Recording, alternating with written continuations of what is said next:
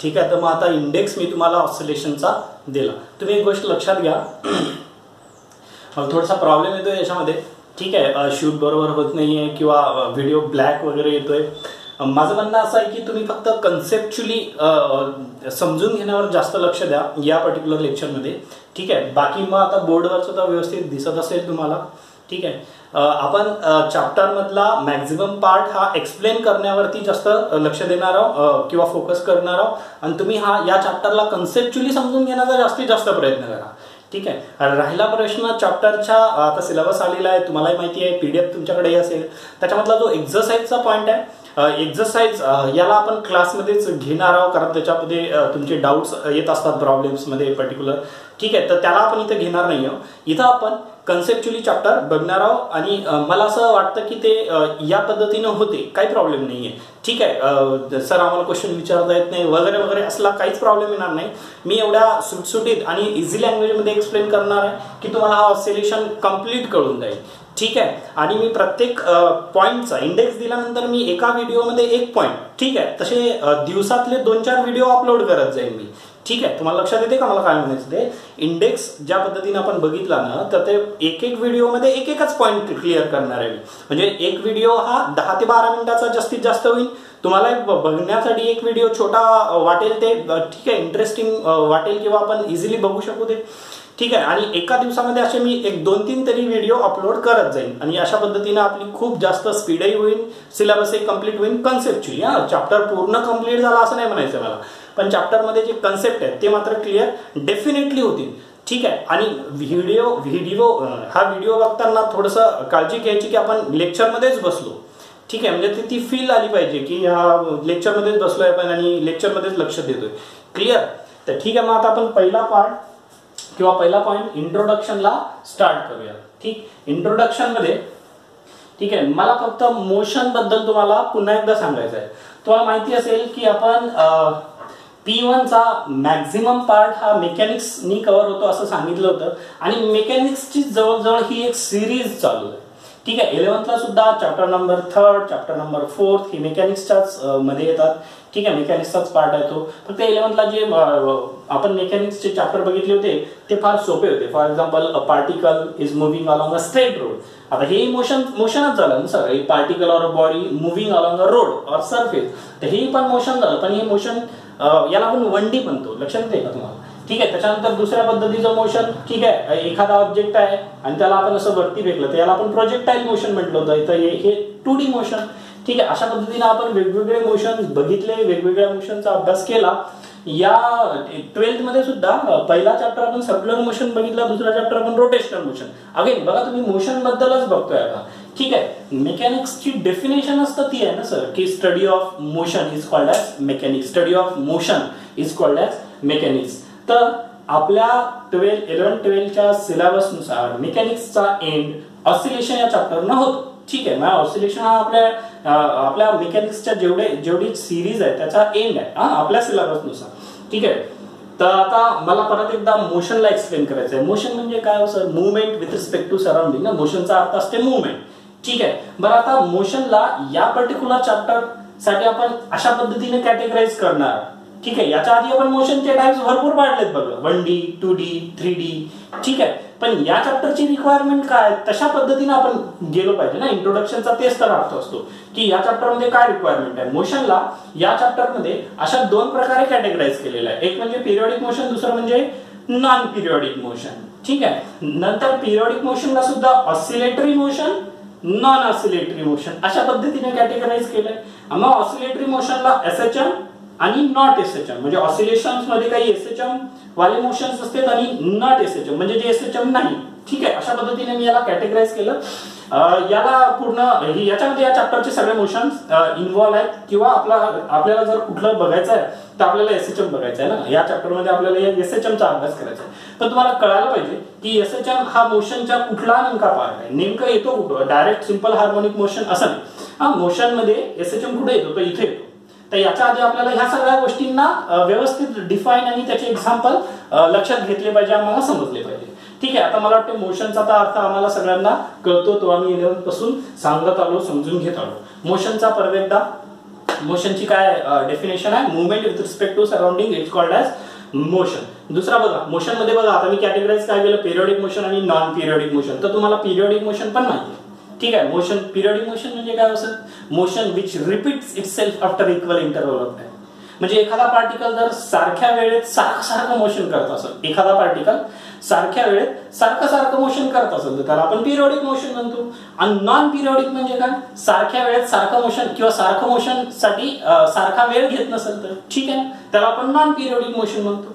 Clear. तर periodic motion, ठीक आहे, परत एकदा definition periodic मोशनची, motion of the particle which repeats itself after equal interval of time. मग एक्झाम्पल काय sir, for example motion of earth around the सन, म्हणजे पृथ्वी सूर्याभोवती फिरते, तर हे पिरियडिक मोशन आहे, कारण बरोबर तेवढ्याच वेळानंतर परत मोशन करते ती. ठीक आहे, एक चक्कर मारायला 365 डेज, दुसऱ्या वेळेस 365 डेज, तेवढाच टाइम, पण मोशन पण रिपीट. ठीक आहे. नॉन पिरियडिक मोशन म्हणजे काय, नॉन पिरियडिक मोशन म्हणजे या पद्धतीने बघा, एक्झाम्पल वरून लक्षात येईल आपल्याला, vehicle is travelling along a road, हे काय पिरियडिक मोशन नाही आहे ना, तिचं मोशन चालू आहे पण पिरियडिक नाही आहे, रिपीट कुठे आहे मोशन. ठीक आहे. नॉन पिरियडिक आणि पिरियडिक मधला आय होप सो की तुम्हाला डिफरन्स कळाला असेल. आपल्या कामाचा हा वाला पार्ट आहे नॉन पिरियडिक, ठीक आहे, त्याचा एक एक्झाम्पल, आणि तो रिपीट करणारा नसते इक्वल टाइम इंटरव्हल मध्ये, एवढंच. ठीक आहे, त्याचं महत्व आहे. आता बघा, पिरियडिक मोशनचे मी दोन अगेन टाइप्स पाडले, एक म्हणजे ऑसिलेटरी, दुसरं म्हणजे नॉन ऑसिलेटरी. तर ऑसिलेटरी मोशन म्हणजे काय सर अगेन, आणि नॉन ऑसिलेटरी मोशन म्हणजे काय, हे पण एकदा व्यवस्थित कन्सेप्च्युअली समजून घ्या, म्हणजे मला या चॅप्टर मध्ये काय आहे ते आम्हाला आणि काय बघायचं आहे ते आम्हाला एकदम क्लिअर होईल. ठीक आहे. तर थीम तयार होईल एक आमची, या चॅप्टर मध्ये काय अभ्यास करायचा आहे, नेमका आहे काय. आमची जी 12th ची PDF आलेली आहे सिलेबसची, ते जर आम्ही उघडून बघितलं आणि त्याला जर वाचायला लागलो आम्ही, तर तुम्हाला असा फील येईल की तुम्हाला हे काहीच कळत नाही सर आम्हाला. ठीक आहे. पण या पद्धतीने जर तुम्ही गेला, कन्सेप्च्युअली क्लिअर राहिला, तर मग ते तुम्हाला कळेल व्यवस्थित. ठीक आहे. तर मी आता ऑसिलेटरी मोशनला एक्सप्लेन करतो. बघा, ऑसिलेटरी मोशन म्हणजे काय, याची डेफिनेशन आहे, two and fro motion of the particle with respect to mean position. म्हणजे जर एखादा पॉइंट त्याच्या कोणत्या तरी एका मीन पोझिशन पासून टू म्हणजे त्या पॉइंट पासून दूर झालं, फ्रो म्हणजे परत त्या पॉइंट कडे येईल, अगेन टू आणि फ्रो. ठीक आहे. म्हणजे ही झाली मीन पोझिशन, इथून दूर जातोय, परत याच पॉइंटला येतोय, परत इथून दूर जातोय, याच्या अपोजिट. ठीक आहे. इथून टू म्हणजे दूर जातोय, परत मीनला येतोय किंवा त्याच्या ओरिजिनल पोझिशनला येतोय. तर या पद्धतीच्या मोशनला म्हणायचं ऑसिलेटरी मोशन. हे झालं आपलं ऑसिलेटरी मोशन. ठीक आहे. ऑसिलेटरी मोशन म्हणजे काय सर, मी डेफिनेशन अजून सांगितली नाहीये, त्याचं काय फारसं गरजेचं आहे असं मला नाही वाटत, पण कन्सेप्ट जरा व्यवस्थित समजून घ्या. Two and fro motion of the particle with respect to mean position, हीच डेफिनेशन आहे. ठीक आहे. टू अँड फ्रो, ठीक आहे, two and fro motion of the particle about mean position, it is called age oscillations. Sir पण या definition वरून ना ऑसिलेशनची एकदम फील नाही की ऑसिलेशन म्हणजे टू अँड फ्रो मोशन असं म्हणताय सर. मग बघा, तुम्ही एक एक्झाम्पल, या चॅप्टर मध्ये आपल्याला हेच एक्झाम्पल बघायचे जास्त, म्हणून मी तेच एक्झाम्पल घेतलं. मी इथं काय केलं, मी इथं एक स्प्रिंग घेतली, स्प्रिंग, आणि या स्प्रिंगला इथे एक असा एक ऑब्जेक्ट आहे ज्याचं मास m दाखवलंय मी, असा अटॅच केला. ठीक आहे. या स्प्रिंगला m नावाचा एक मास अटॅच केला आणि मी याला काय करतोय, एक्सटर्नल फोर्सनी बाहेर ओढतोय असं कन्सिडर करा. ठीक आहे. याला मिटवतोय मी. ठीक आहे. याला ना इकडं असं आपण मी ओढतोय, हा आपला F एक्सटर्नल फोर्स आहे. इकडं ओढल्यानंतर तुम्हाला माहिती आहे ही स्प्रिंग अशी एक्सपांड होईल. या पद्धतीमध्ये जर या स्प्रिंगला जर मी सॉरी या बॉडीला जर मी इकडे असं ओढलं तर ही एक्सपांड होईल ना, स्प्रिंग अशी एक्सपांड होईल. ठीक आहे ना. एक्सपांड झाली म्हणजे याच्यामध्ये रिस्टोरिंग फोर्स तयार झाला, आणि आपण 11ला बघितले पण होते फोर्सेसचे टाइप. ठीक आहे. आपल्याला किती पद्धतीचे फोर्सेस बघायचे आहे आपण बघितलं पण होतं फोर्सेसला. ठीक आहे. किती प्रकारचे बघितले होते आपण किंवा सांगितले होते किती प्रकारचे आहेत. टेन्शन नावाचा फोर्स, ठीक आहे, एक म्हणजे स्प्रिंग फोर्स. ठीक आहे. त्याच्यानंतर भरपूर नॉर्मल रिएक्शन, त्याला कॉन्टॅक्ट फोर्स म्हणतो आपण, त्यानंतर नॉन कॉन्टॅक्ट फोर्सेस. ठीक आहे. अशा आपण फोर्सेस आपल्याला या 11-12च्या सिलेबस मध्ये येणार आहे, आपण असं इंट्रोडक्शन मध्ये सांगितलं होतं. तर हा स्प्रिंग फोर्स इथं जनरेट होईल. ठीक आहे. याला स्प्रिंग फोर्स म्हणतात किंवा रिस्टोरिंग फोर्स, अशा दोन्ही पद्धतीनं या स्प्रिंग मध्ये तयार होणारा जो फोर्स आहे ना, त्याला या दोन्ही नावाने ओळखलं जातं. एक म्हणजे स्प्रिंग फोर्स किंवा रिस्टोरिंग फोर्स, असं काही दोन्हीपैकी एक काहीतरी म्हणा.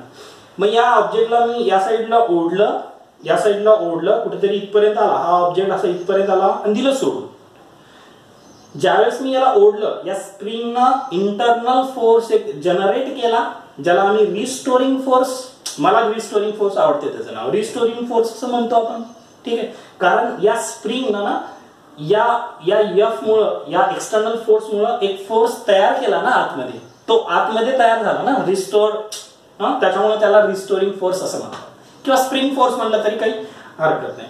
ठीक आहे, मग मला सांगा, मी जर असं ओढलं, या ऑब्जेक्टला जर ओढलं आणि इथं इथं इथं आणून दिलं सोडून, तर तुम्हाला असं इमॅजिन करता येईल, काही प्रॉब्लेम नाही, की हा ऑब्जेक्ट ना असा याच्या मीन पोझिशनला पहिले रिपीट येईल, परत कॉम्प्रेस होईल, कारण आता याच्याकडे इनर्शिया आला, कॉम्प्रेस होईल, परत मीन पोझिशनला जाईल, परत दूर जाईल, परत मीन पोझिशनला येईल, परत कॉम्प्रेस होईल, परत मीन पोझिशनला येईल, आणि असं याचे हे टू अँड फ्रो मोशन याच्या मीन पोझिशनच्या अबाउट चालूच राहतील, आणि नंतर कधीतरी किंवा काही टाइम इंटरवल नंतर तो परत त्याच्या मीन पोझिशनला येईल, म्हणजे असंच या पोझिशनला येईल काही वेळाने. ठीक आहे, मग याला म्हणायचं two and fro motion of the particle about it's mean position. ठीक आहे, हे एक्झाम्पल लक्षात ठेवा, याला आपल्याला वारंवार बघायचं, या चॅप्टरमध्ये फार याचंच काम आहे आपल्याला. ठीक आहे, मग ऑसिलेटरी मोशन म्हणजे काय? Two and fro motion of the object about it's mean position. ठीक आहे, सिंपल पेंडुलमला म्हणू शकता तुम्ही, पण लार्ज स्केल मध्ये नाही, स्मॉल मोशनच्या याच्यामध्ये सिंपल पेंडुलम सुद्धा टू अँड फ्रो मोशन करतो. बघा, हा सिंपल पेंडुलम आहे, हा मास एम आहे, हा इथून इथपर्यंत गेला. ठीक आहे, याला ढकललं मी असं, तर इथून इथपर्यंत गेला, परत मीन पोझिशनला आला, परत इकडे गेला. ठीक आहे, तर सिंपल पेंडुलम सुद्धा या जागेवरनं म्हणजे मीन पोझिशनवरनं टू फ्रो मोशनच करतोय, ऑसिलेटरी मोशनच आहे त्याचे. ठीक आहे, तर एक एक एक्झाम्पल लक्षात ठेवा, जास्त कन्फ्युज करून घेण्याची काही गरज नाही. ऑसिलेटरी मोशनची डेफिनेशन काय सांगितली मी, ज्यावेळेस मी अशा डेफिनेशन सांगतो, माझी अशी अपेक्षा आहे की तुम्ही ते नोट डाऊन केलेलं असल्या पाहिजे. मी पिरियडिक मोशनची पण डेफिनेशन सांगितली, इथं जागा नाही आहे माझ्याकडे, मोशनची पण डेफिनेशन सांगितली मी, तर ते तुम्ही पॉज करून नोट डाऊन करून घेत चला. पिरियडिक मोशनची सांगितली, आता ऑसिलेटरी मोशनची परत गेला डेफिनेशन आहे का, two and fro motion of the particle about it's mean position, it is called age oscillatory motion. आणि याचं एक्झाम्पल काय, सिंपल पेंडुलम म्हणू शकता. दुसरं एक्झाम्पल काय, motion of object attach to a spring, याला म्हणायचं ऑसिलेटरी मोशन. आता दुसरी एक गोष्ट लक्षात घ्या, नॉन ऑसिलेटरी मोशन म्हणजे काय सर? मग नॉन ऑसिलेटरी मोशन मध्ये हा टू अँड फ्रो, जसं इथं टू अँड फ्रो याची आयडेंटिटी आहे की नाही, तशी non oscillatory मोशनची two and fro identity नसते. म्हणजे इथं पिरियडिक मोशन तर राहणारच आहे, नॉन ऑसिलेटरी मोशन म्हणजे पिरियडिक मोशन तर आहेच ना, हे नॉन ऑसिलेटरी मोशन पिरियडिक मोशनच्याच कॅटेगरीमध्ये, म्हणजे हा पिरियडिक तर आहे पण टू अँड फ्रो नाही. ठीक आहे, तर याची काही आयडियल अशी डेफिनेशन वगैरे नाही करायची असेल तर करू शकतो आपण, पण हा वाला पार्ट आपल्याला महत्वाचा नाही, आपल्याला इकडचा महत्वाचा. त्याच्यामुळे मी याचं एक्झाम्पल देतोय आणि याचा थोडासा फील करून देतोय की नॉन ऑसिलेटरी मोशन म्हणजे काय. याचं एक्झाम्पल लिहिलं मी, बघा, यूसीएम युनिफॉर्म सर्क्युलर मोशन. तुम्ही बघा, युनिफॉर्म सर्क्युलर मोशन पिरियडिक आहे पण ऑसिलेटरी नाही. युनिफॉर्म सर्क्युलर मोशन मध्ये पार्टिकल काय टू अँड फ्रो होत असतो का. फॉर एक्झाम्पल हे झालं सर्कल, इथं आमच्याकडे तो ऑब्जेक्ट एम, तर हा आला इथून इथपर्यंत आला, याची स्पीड कॉन्स्टंट आहे असं जर आपण कन्सिडर केलं तर हे झालं यूसीएम. तर यूसीएम पिरियडिक मोशन काय, because this particle repeats itself after equal interval of time. So UCM is a periodic motion but oscillatory नाही ना, म्हणून नॉन ऑसिलेटरी मोशन. लक्षात येते का. दुसरं example projectile motion. Projectile motion सुद्धा, सॉरी, प्रोजेक्टाइल मोशनला इथं घेता येणार नाही, यूसीएमलाच घ्या. ठीक आहे, प्रोजेक्टाइल मोशनला घेता येणार नाही, सॉरी. ठीक आहे, यूसीएम याला नॉन ऑसिलेटरी मोशनच्या कॅटेगरीमध्ये आपण सांगू शकतो. ठीक आहे, तर मग आता आपण आतापर्यंत मोशन चे डेफिनेशन, पिरियडिक मोशन ते नॉन पिरियडिक पासून कशा पद्धतीने वेगळं आहे ते एक्सप्लेन केलं. त्यानंतर ऑसिलेटरी मोशन, हे फार महत्वाचं आहे, या चॅप्टर मध्ये याची गरज आहे आपल्याला. ऑसिलेटरी मोशन याला आपण एक्सप्लेन केलं, नॉन ऑसिलेटरी मोशनला पण एक्सप्लेन केलं. आता बघा, ऑसिलेटरी मोशनच्या कॅटेगरीमध्येच अजून दोन आहेत ना, SHM simple harmonic motion, SHM simple harmonic motion, आणि इकडे काय नॉट एसएचएम. तर नॉट एसएचएम हे तर आपण आपल्या मनाने कॅटेगराइज केलं, आपल्याला महत्वाचं आहे. ठीक आहे, ऑसिलेशन मध्ये एसएचएम नावाची एक कॅटेगरी आहे. तर एसएचएम चा अर्थ काय असतो बघा, एसएचएम ची काय डेफिनेशन आहे सर, एसएचएम ची काय डेफिनेशन आहे. एसएचएम म्हणजे अशा पद्धतीचं ऑसिलेटरी मोशन की ज्याच्यामध्ये तो रिस्टोरिंग फोर्स आहे ना, restoring force it is directly proportional to displacement, आणि ते निगेटिव्ह मध्ये. तर आता हे याला आपण एक्सप्लेन करूया, ते याचा एवढं काही टेन्शन नका घेऊ. याला आपण नेक्स्ट पॉईंट मध्ये यालाच बघणार आहोत ना, सिंपल हार्मोनिक मोशन इंडेक्स मध्ये. बघा तुम्ही याच्यामध्ये फर्स्ट आणि सेकंड पॉईंट कव्हर होतो. इंट्रोडक्शन मध्येच फर्स्ट पॉईंट आणि सेकंड पॉईंट खऱ्या अर्थाने कंप्लीट होतो. थर्ड पॉईंट आपला सिंपल हार्मोनिक मोशनच आहे. तर त्याच्यामध्ये आपण याला व्यवस्थित बघूया की कसं काय आलं. ठीक आहे, पण सिंपल हार्मोनिक मोशन म्हणजे काय? Force is proportional to displacement. Force is proportional to displacement किंवा acceleration acceleration is proportional to displacement. ठीक आहे, याला म्हणायचं सिंपल हार्मोनिक मोशन.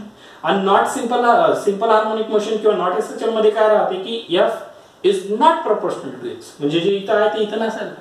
तर अशा पद्धतीने आपण इंट्रोडक्शन बघितलं. इंट्रोडक्शन मध्ये एवढं सफिशियंट आहे. एवढाच पार्ट इंट्रोडक्शन मध्ये दिलेला आहे चॅप्टरच्या सिलेबस नुसार. ठीक आहे, मी परत एकदा याला समअप करतो. Introduction, motion, periodic motion, non periodic motion. Periodic मोशनचे example motion of earth around the sun.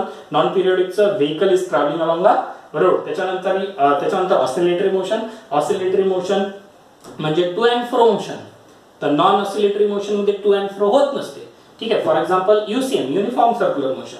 Oscillatory मोशनचं हे एक्झाम्पल आपण डायग्राम काढली की या पद्धतीने इकडे असा जर फोर्स एक्झर्ट केला तर हा रिस्टोरिंग फोर्स तयार होतो, तो या ऑब्जेक्टला इकडे ओढतो ना.